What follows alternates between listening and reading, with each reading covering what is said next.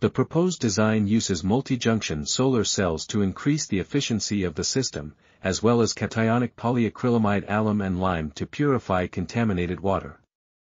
Solar cells absorb the entire spectrum of sunlight, while each material absorbs different wavelengths of light with different band gaps.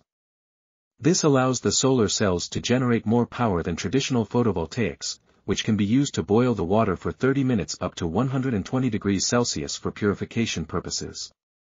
Additionally, alum, cationic polyacrylamide, and lime are used to remove arsenic from water, while ozone gas O3 is injected to remove COVID-19 from water.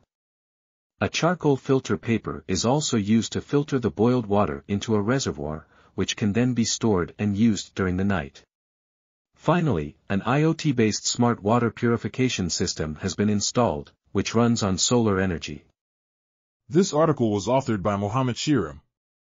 We are RTCLTV, links in the description below.